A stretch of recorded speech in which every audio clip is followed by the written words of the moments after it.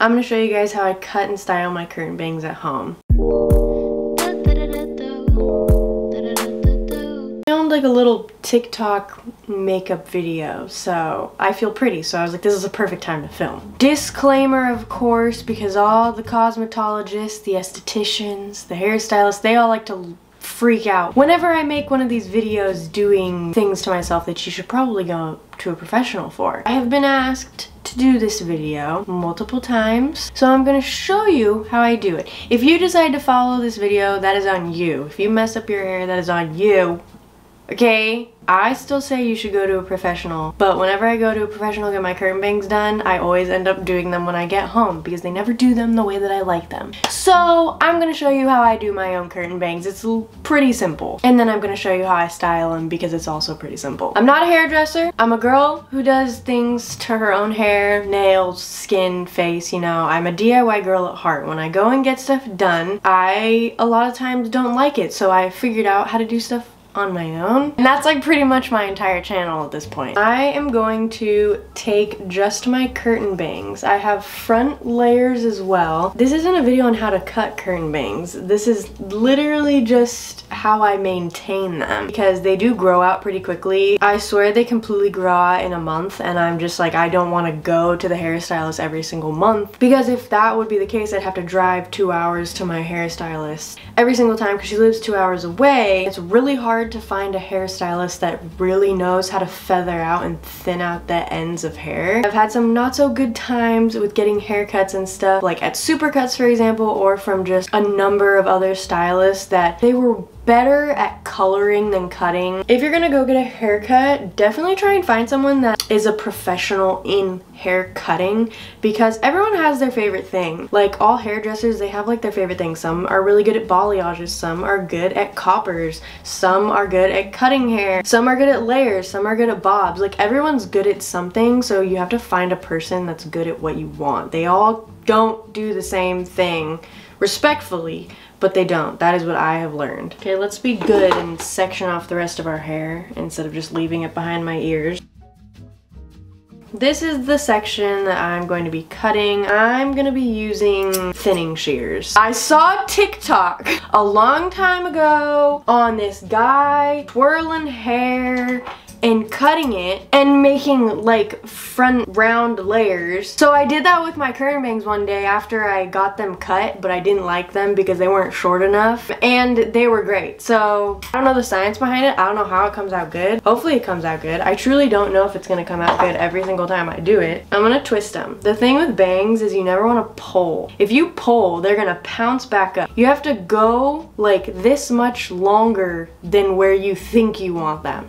Always do long. The amount of videos I've seen of people going like this and cutting and it poofs up and they act shocked, and I'm like, the internet has been around so long. How does everyone not know not to do that yet? So I'm here to tell you, please don't do that. Make sure there's no knots and that it's smooth. And yes, I'm doing this on dry hair. Thinning shears work better when I do it on dry hair. I've done it on wet and it didn't come out as good. So I'm gonna twist it and at an angle like this. I'm gonna cut it a few times.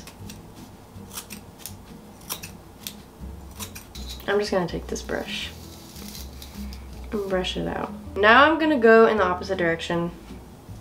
My cats are being weird. I hear noises.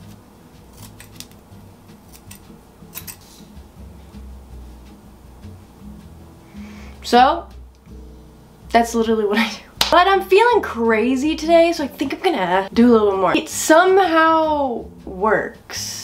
I don't know how it works. If you're not gonna style your curtain bangs, don't do it. If you have like somewhat of a wave pattern, you can really get away with not styling curtain bangs.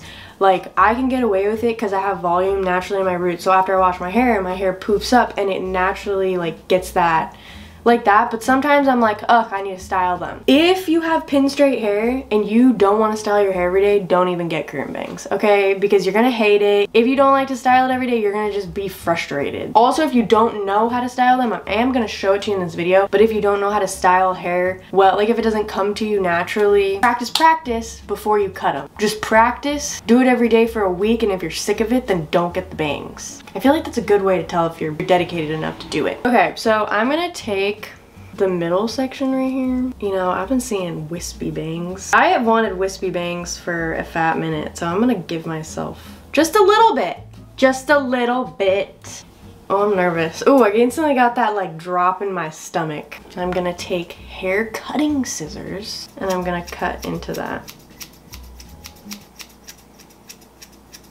Like I was holding that down to here, it seemed like, and they pumped up, and when they pump up, it's already up to here. Ooh! I look like a mysterious French artist. And I love it. With the shears, it's almost hard for it to be choppy because it's thinning out your end so much. It's hard for it to look choppy because it's like thinning it out. That's why I like using the shears, honestly. But like you can see, it already has like the shape. Like, I like this. This is good. I'm gonna stop. And honestly, I feel like stopping when you're ahead is so much better than just keep going at it with bangs. I don't know if I want to trim my front layers. I kind of want to, just to show you guys what I do. Okay, I'm gonna take a section right behind the curtain bangs. I really gotta section off the curtain bangs first.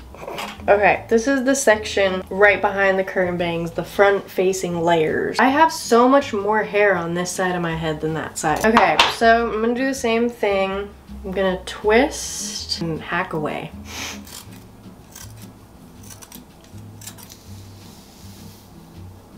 Twisting it in the opposite direction.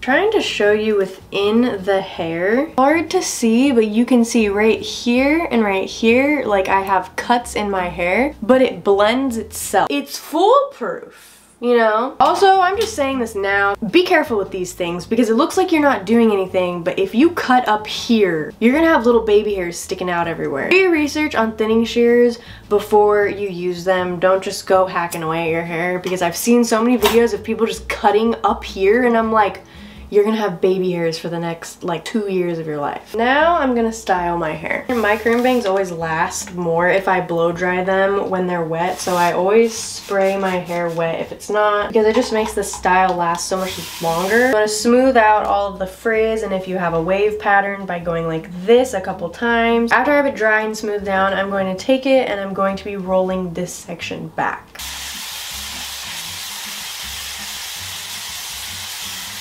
For this section, I go in with a bigger roller. I get a pack of bigger and smaller ones just from Amazon. I'll have them linked down below. And you want to roll that in the same exact direction that you just blow dried it. So we're going to do the same exact thing for the bangs, getting them wet. Heat protectant just totally left my mind. I forgot to include it in the other part. Bangs especially is so important to put heat protectant on because you're going to be styling them more often. You want to make sure you're using heat protectant on them because you especially don't want the shorter pieces on your head to get breakage and start to break, and that's going to ride up, and then you're going to have breakage super high up, and that's like the last thing you want because it takes forever to grow out. I'm just going to take my Color Wow Dream Coat. I've recently just been using the Color Wow Dream Coat because it does have heat protectant in it, but it helps smooth down frizz if you deal with that when you blow dry your hair. My favorite heat protectant that is just a heat protectant that I've come across is the one by Maria Nilla, and it's Cream Heat Spray. And I like this one because most heat protectants I have tried, usually you can like feel in your hair and it feels like you have product in your hair, and I hate that feeling. So again, we're going to blow dry in both directions, drying the bangs, smoothing down the frizz, and then I will be doing my bangs under. This is how I've been doing it recently. I don't know why. It looks really great. You guys will see.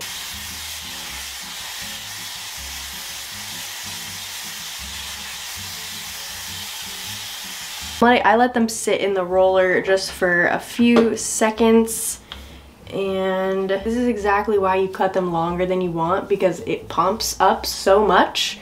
And earlier they came down to here. I've seen so many people take out a roller and then their hair is like up to here and it looks like crazy. The rule of thumb with rollers is the higher up you hold it, the more volume you're gonna have, because if it's super high up, you're gonna have a big giant bevel right here at your roots. I don't really hold it up because I don't really want that much volume in my roots because then I'm gonna look crazy. And I'm rolling the roller under because that is the way that we blow dried it, and I kind of just let it sit on my forehead. I usually don't pin that one into place. I usually style my bangs first before I get ready. I do my skincare, my makeup. You just want to wait long enough that they are no longer warm to the touch. You want to make sure they are completely cooled down. Depending on how long you get ready, it can be 30 minutes to an hour, sometimes like 2 hours. It really depends. The least amount you want to leave them in is like 10 minutes. I will link in the description my blowout tutorial. My hair is just naturally dried and brushed a million times, so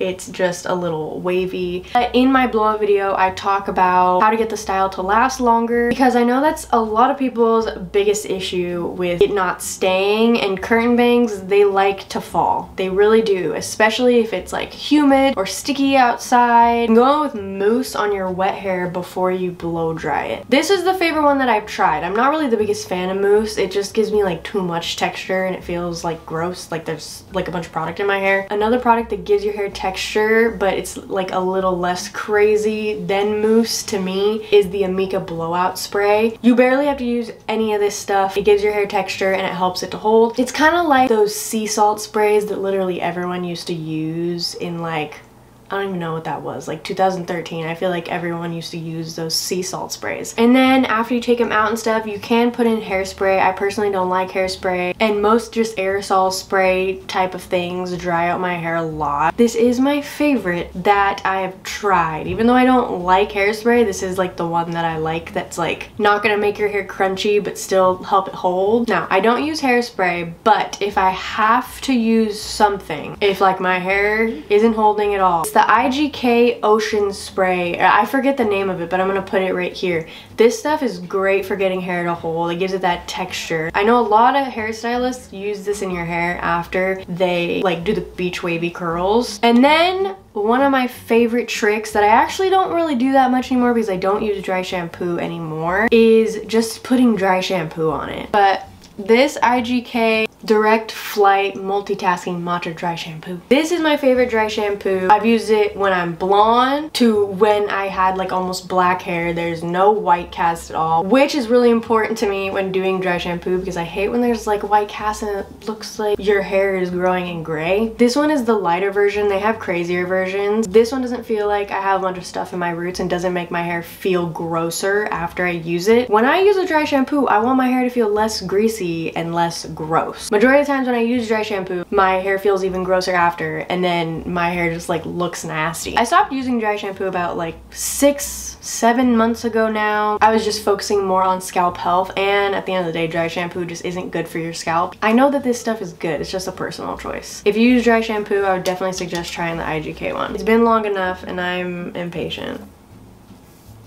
So just I shake them out a little bit and I do this movement thing. Ignore, yeah, this looks kind of stupid with the rest of my hair, but it's okay. You guys get it. You guys can see that the curtain bangs look good. So this is just the curtain bang.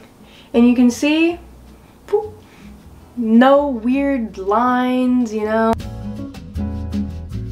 I'm so happy I cut them shorter over here. That's like quite a bit of hair gone. My hair looks so much lighter. It does help the style to stay since my hair is thinned out because my hair isn't like being weighed down as much, so then it stays. Bye! I don't know if you like the way I put my words together, but I need you to stick with me just like some birds of feathers.